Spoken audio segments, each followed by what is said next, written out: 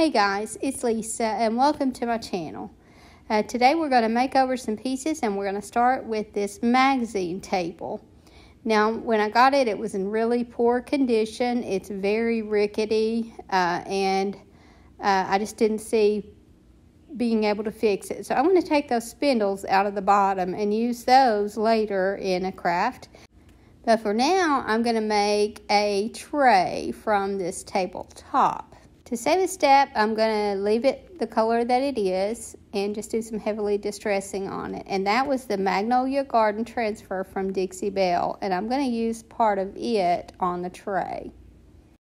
Now this has somewhat of a shiny finish on it, which I don't like. But it's sealed well, so I'll be able to use it for my transfer. And then I'm going to take my sander and do some heavy distressing on it. And then I'll finish it off with a flat clear coat or a matte finish clear coat. And that will take that shine away. So I want something in the background here. So I'm just inking up my kindest regards stamp. And I'm going to do this on the entire top of this table.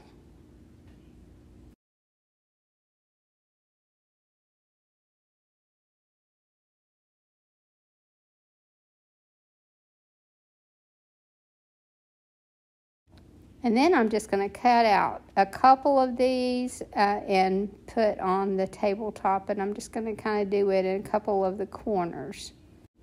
And this little butterfly was also one of those transfers. So I'm just going to put that little butterfly in the front corner there. And then that's all the transfers that I'm going to be doing on this. So this kind of sets the stage for my color scheme here. So I'm going to be working with yellow and green and a little bit of white in this vignette. I was blessed today to get to meet another of my viewers. Her name was Gina, and she happened by the shop today, and I was so excited to get to meet her and talk with her. So now this is all that I'm going to put on the top here, and I'm going to take my orbital sander and just heavily distress around all the edges. Now, because I want to make this a tray and it's so large, I feel like it needs some feet. So I had a couple of large spindles in my stash, and I'm just going to cut 2 of these off to make the feet. So I'll have 4 feet here, just using 2 of that same size section. So once those were cut out, and I enlisted my husband to do that, they will work perfectly as feet. But first I'm going to have to take some of my air dry clay and fill in those holes and let them dry, and then these are also going to be painted white. So I just glue those on with some good wood glue. I use the Type Bond and a little bit of hot glue in the center to hold it in place until it dries, and then I'll paint the bottom of this tray and the legs in that same white. And this is what it looked like finished, and I thought this made a very good sturdy tray. And now the next item that I'm going to make over is this lamp. And I really like the shape of the lamp, but I feel like it needs some character. So I'm going to replace that lampshade with one that I had already made. And I actually made it for my lamp in my studio room, and then but it didn't work right. It didn't work well with the lamp that I used it on, because that particular lamp had 2 bulbs in it, and it was too small of a lampshade. It wouldn't be real safe if I were to use it. So I'm going to use it on this one, but I'm going to add just a little something to it. So this I'm painting in the color Rebel Yellow, and if ever a color was named wrong, I feel like it's this soft yellow, and it actually looks softer in person, but to name this Rebel Yellow, I just feel like it doesn't fit at all, because it's just such a soft, calming color. I feel like Rebel Yellow would be a really strong yellow. But I give this 2 coats of this color, and I'm not going to white wax this or anything because I just really like the look that I got. I didn't feel like the detail needed to come out anymore, and I love the soft look of it, so I didn't want to change the color of this. So instead of sealing it with a white wax or even a dark wax, I just decided to clear coat it and leave it like it was. Now this is the lampshade that I previously made, but the reason I'm adding to this one is because I need this to be a little longer. You know how a lot of times you'll put a shade on a lamp and some of the hardware will kind of show, and I didn't want that to happen, so I'm adding this gathered lace to the bottom of this, and then it will fit my lamp better. So this lamp was very easy, I feel like, to make over, and I just love how the colors work together. And I just made a hang tag to kind of bring it together even more, and this is what it looked like finished. And now the next item is a damaged silver plate piece. This is not real silver, but it has the knob broken off the top of the lid, but I just love the shape of this. So I'm going to paint this in the color Fluff, and the reason I'm not doing buttercream, I would generally use buttercream here because I do think it would look really good. But I'm trying to build a vignette here, so this Fluff white is almost white, but it has just a little bit of a softness to it, and so it will go well enough with the tray. So I'm painting 2 coats on all of this except for the legs, the spout, and the handle, and actually forgot that here I'm using Slick Stick. So I used Slick Stick because with silver plate, on certain ones, it doesn't stick as well if you don't give it a lot of curing time. So I just decided to go ahead and do a Slick Stick coat first, which will help it stick better. I generally just use this on glass, but I just thought, why not use it on this, and then I wouldn't have to worry about if it were to not stay as well. So I did 1 coat of the Slick Stick, and then I did 1 coat of the color Fluff. I didn't have to do 2 coats because I had this coat on first. So once I get this painted and let it dry, then I'm going to put a stamp on it. And I just used a stamp from the set I See Paris, which is a Redesign by Prima set, and just stamp that with some black stays on ink on the front and the back. And then this will be finished after I seal it, except for replacing that knob on the top. So I just found an old glass knob, and I'm just gluing that with some E6000, and then this lamp will be finished. And then I made a little hang tag with it and added some yellow to make it go better in the vignette. And now the next item that I'm making over, and I've made over one of these in the past, is a birdhouse. I used to buy these wholesale, and they sold really well at first, now not so much. So I've been painting them and making them over. So this one, the body of it will be painted in the color Fluff, and the roof, of course, in this Rebel Yellow. And then the areas there at the bottom of the windows, the little ledge, I'm going to also paint that in this yellow.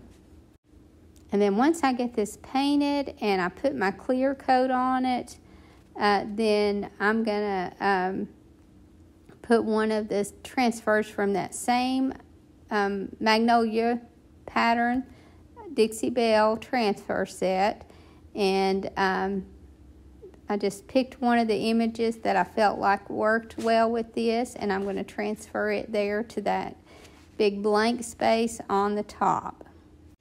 As it turns out, this one worked perfectly with this birdhouse. So I just transfer that right to the top there, and I love how this magnolia pattern looks on this birdhouse. I think it's just perfect. So I just transfer that on, and then I'm going to do some stamping. And the stamp that I'm going to be using on that little box there below this is one from that same set, I.C. Paris. And I'm just going to take some tape and tape off what on the stamp I don't want on there, or won't fit on there rather. And then I'll ink my stamp up and pull that tape off. And then that's a good way to be able to use some of the larger stamps on smaller items.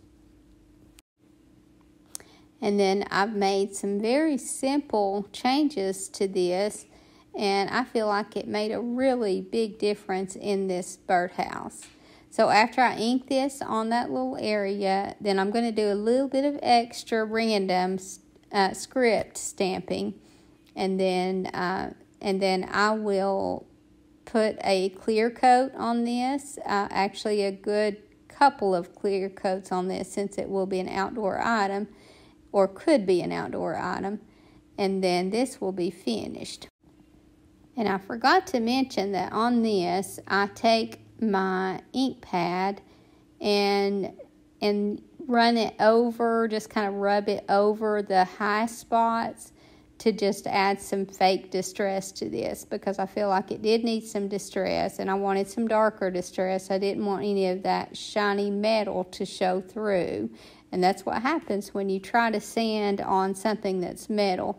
You almost never get it sanded down to the color underneath. It usually goes all the way to the metal. Now, the exception on that is if you painted it a darker color first and you just use a cloth and wet distress. Sometimes you'll be able to get it down to that, but sanding, you almost always get it down to that shiny metal, which is not a good look at all. So I just do this fake distressing on here, and then I spray this with a couple of coats of a clear finish, and then this will be finished.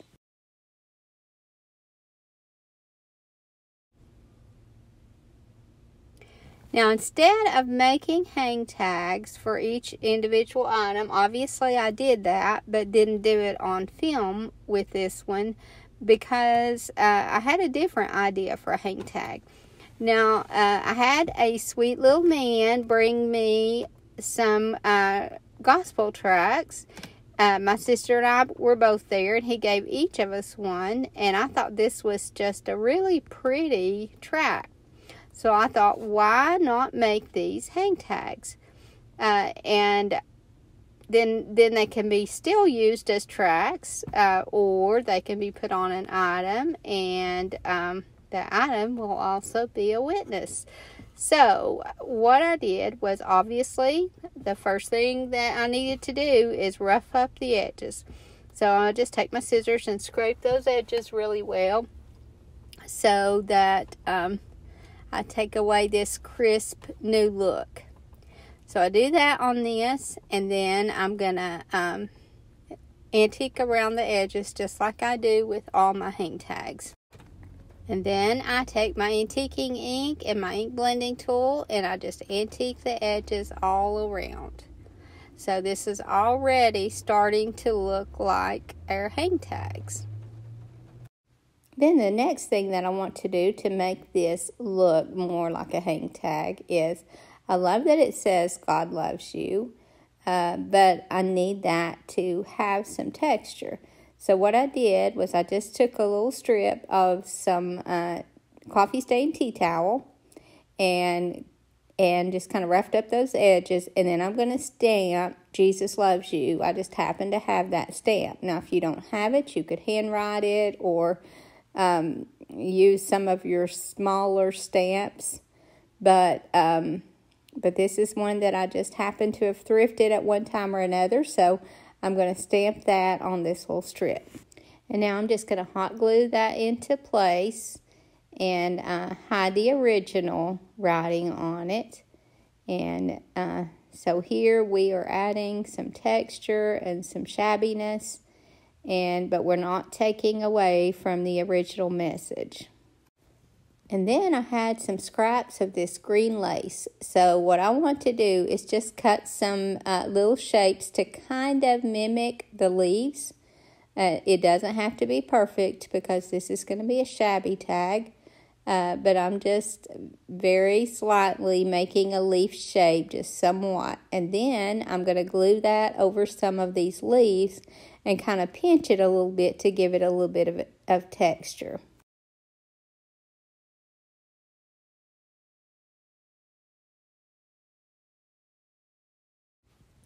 Now I think we could stop there, but you know me, I want to add layers, so I'm going to also do some of my shabby roses over the top of some of these flowers, and that will just add all kinds of texture to this.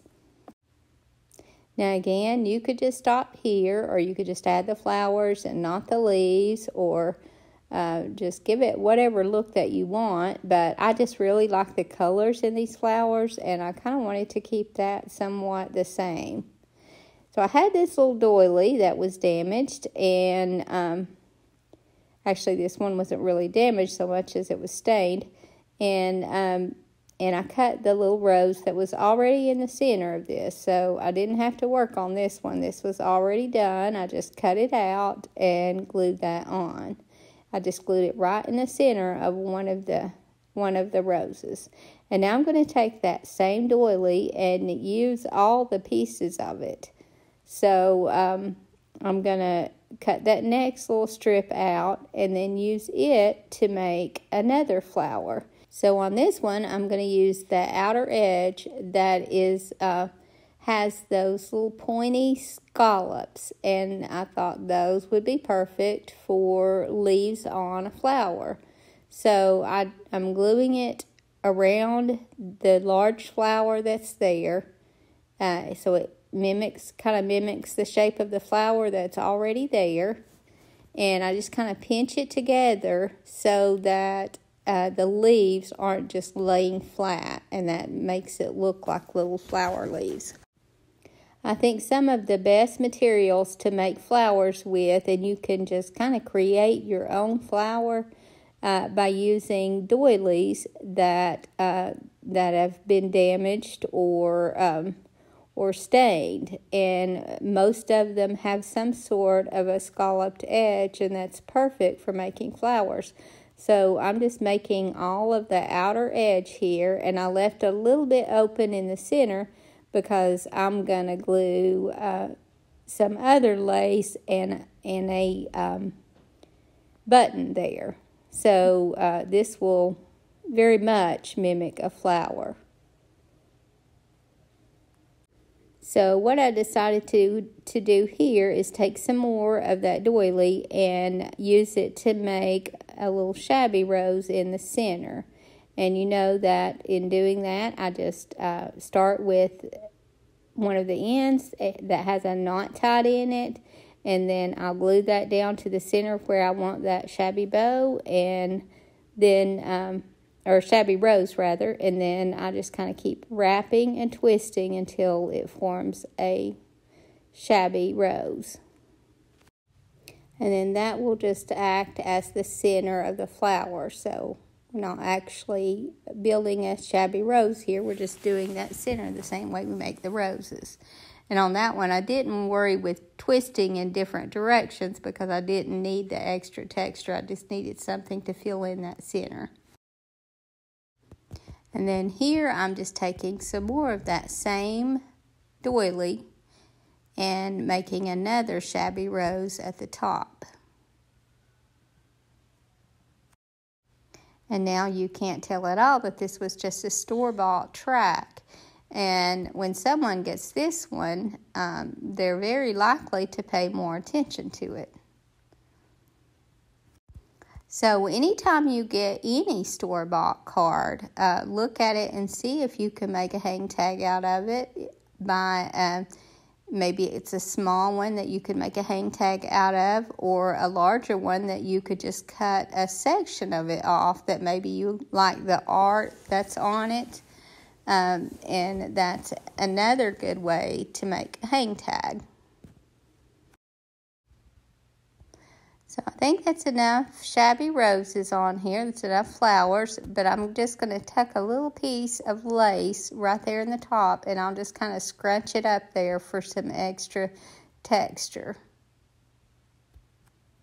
And then I added a little button over the top of that lace, and then put one of my little pearl beads that I get from the Dollar Tree right in the center of that first flower.